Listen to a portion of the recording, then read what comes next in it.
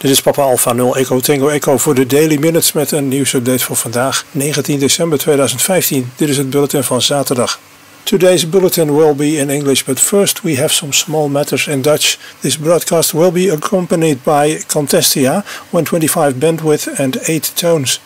Vandaag dus Contestia bij de uitzending, zoals we de afgelopen dagen ook gedaan hebben met een bandbreedte van 125 en 8 tonen. En de start-stop-tonen zijn ingeschakeld. Gisteren was de uitzending van PA00 Nieuws voor het eerst en tijdelijk alleen via internet te beluisteren. Dat is eigenlijk heel goed verlopen, hoewel het toch anders is dan via de ether. Dat was wel duidelijk. Vooral op het onderwerp dat we tijdelijk via internet extra hebben, dit keer over Alexander Graham Bell en hoe hij tot zijn bekendste uitvinding kwam, hebben meerdere mensen positief gereageerd. Ik heb geprobeerd om de uitzending ook op tijd op YouTube te krijgen, maar dat is niet gelukt. Gisteravond om 2:30 s'nachts was YouTube nog niet klaar met het bewerken van het bestand. Dat bij mij ook al nogal lang duurde om te maken. Het was pas rond 11:05 klaar. Maar goed, vandaag verscheen het alsnog op internet, dus het is nu te beluisteren.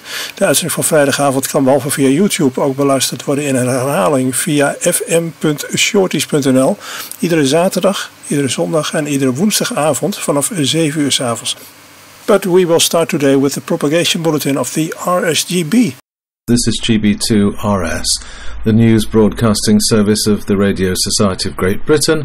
Now for the radio propagation report compiled by G0KYA, G4BAO and G3YLA. The smooth sunspot number for December is 46.1. This time last year it was 63.7, which shows how much we're sliding down the solar cycle 24.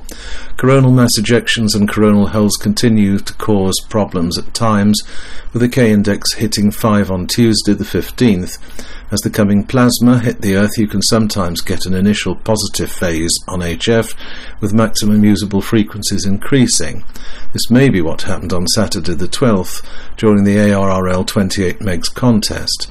10 meter DX conditions were good on Saturday when the high latitude K-index recorded at College, Alaska hit 5, but by Sunday reports said DX conditions were not so good. This shows that it's a good idea to keep an eye on the upper HF bands, as openings can happen at any time. This week the solar flux level is predicted to be in the range of 105 to 120, with geomagnetic conditions mostly settled with a predicted average KP index of 2. Using the Chiltern ionosonde data, maximum usable frequencies are still hitting 25 to 28 megs at times, so watch for fleeting openings on 12 and 10 meters during daytime. For example, the 15 watt 4B4CY Cyprus beacon on 28.220 has been heard in the UK when the band is otherwise empty. VHF and up now, it looks as though there is a potential for tropospheric openings over Christmas week. This is due to very unsettled weather with most mild and rather windy southwesterly patterns throughout the period. There will, however, be higher pressure over the continent, but much of the time this is some way to the southeast of us and not really a great option for tropo. There's just a chance the high will build a little closer to the UK just after Christmas, but this will probably only benefit the southeastern parts of the country. The small Ursids meteor shower due yesterday or today may already have peaked by the time you hear this bulletin, so it's back to early morning random meteor scatter operation until the Quarantids. This shower should happen before dawn on January the 4th and can produce more than 100 visible meteors per hour. It has a sharp, unpredictable peak lasting only a few hours, so you have to be on the band at the right time to take advantage. It's a good week for EME with low losses and lengthening moon window due to the moon reaching maximum declination on Christmas Day. Finally, do remember that there's always satellite QSOs to be had on the VHF bands, irrespective of the weather. That's it for this season. Sorry, this week even. So season's greeting from the propagation team. On the 15th of December, British European Space Agency astronaut Tim Peake arrived at the International Space Station. During his 6-month stay, he will use the amateur radio equipment on board the ISS to make contact with selected UK schools using the call sign GB1SS. The first will be Sandringham School, St Albans, between the 4th and 10th of between the 4th and 10th of January. Tim will be the first ISS crew member to use the HamTV FastScan digital amateur TV system. The UK Spectrum Policy Forum has published its final report that provides a snapshot of current UK spectrum usage and expected long-term future needs. The launch event was a high-profile one, with Minister Ed Vasey giving the keynote speech. Based on a submission by the Society in June, amateur radio is featured as one of the 11 sectors examined. You can download the report from the TechUT website, tinyurl.com/gb2rs-tc.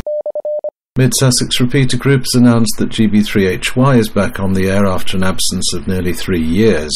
The repeater is now operating from the same location as Haywards Heath with an output power of 10 watts. The input frequency is 430.900 MHz, output is 438.500 MHz, and CTCSS is 88.5 Hz.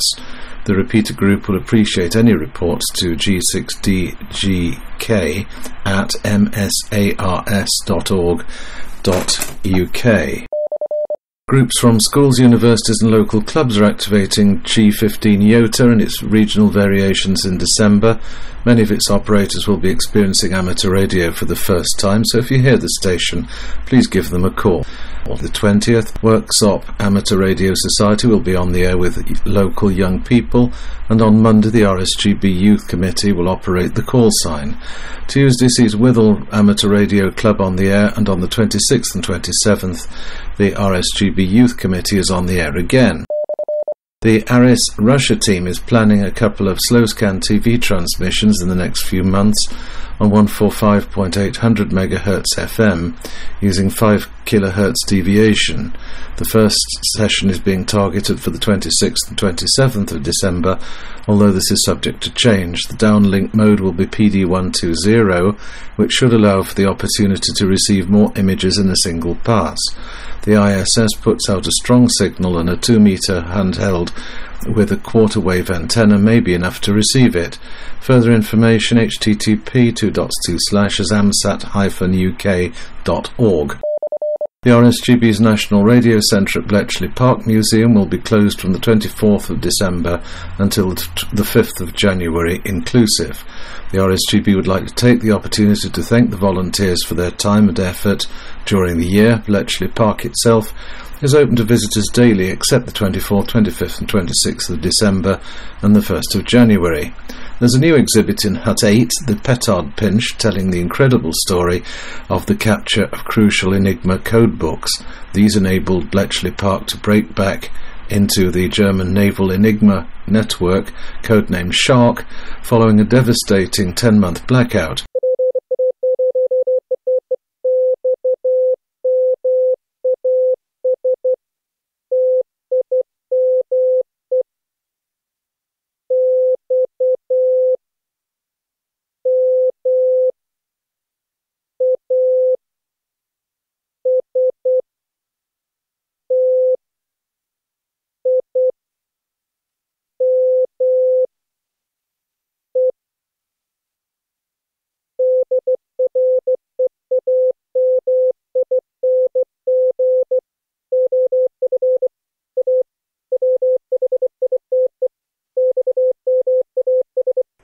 To 18 hours, depending on how far north you live. The exchange is your 4-character locator. Said he dropping everything. Now for the radio propagation report.